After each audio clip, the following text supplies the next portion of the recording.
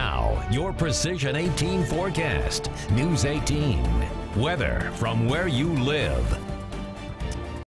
All right, we're tracking those scattered snow showers tonight. Very fluffy, 1 inch or less of accumulation. Watch for a few slick spots tomorrow morning. No blowing or drifting tonight, but it will increase with time tomorrow night and into Sunday morning as a strong wind increases from the south. So east-west roadways, watch for some blowing and drifting, and then some mix to rain, and then maybe ending as a little snow as we get into late Sunday night, and Monday. The system is slowing down, so much of the precipitation won't be in here on Sunday until later in the afternoon. So it's still a red tomorrow morning for a few slick spots from scattered snow. A few flurries, mix of sun and clouds tomorrow, but warmer.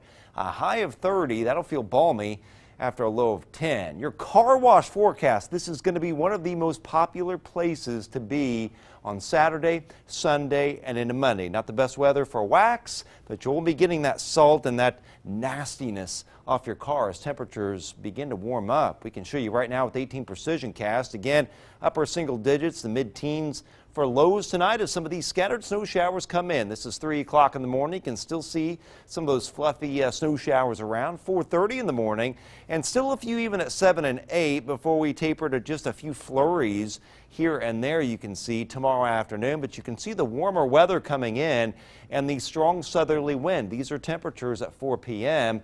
running near 30 at Lafayette, 32 down at Covington, and mid to upper 20s Logansport to Rochester.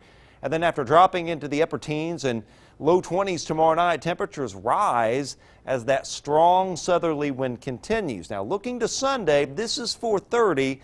We're in the 30s to near 40 degrees, strong southerly wind with blowing and drifting snow, but the system is slowing down. It's not even in here yet, but then it moves in. It may start as a little bit of snow in our north and eastern counties, then go to just mainly rain, and we'll have that rain around right through the evening. This is solid rain at 10:30. I think temperatures will be running about 37 to about 43 degrees. So a cold rain and a windy rain, but at least much of it will be just rain. And then it may end as a brief bout of some snow early on Monday morning. And then we watch for some rain to develop down here and move in Thursday, and then another round of rain next weekend. I think a third to a half an inch is going to do it. This seems to be a hair too low.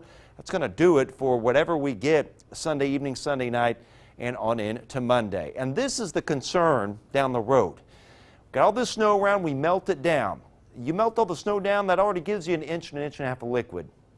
The wet pattern's going to get in here, and we're going to have basically a rain system every few days right into March. And March is looking like this, quite a bit wetter than normal in our area. And with the snow melting, we've got to watch the flooding risk, especially mid to late March. Now, we have been in a moderate drought. Rivers and lakes have been very low. We could use the moisture. The water's gradually seeping in right now. But to a point, it's going to get to be too much after a while. So we've got to watch for some flooding down the road. 44 Tuesday, 47 Wednesday, 42 Thursday with some rain, 42 Friday. Could see some 50s with rain by next weekend. Okay, Chad, thank you.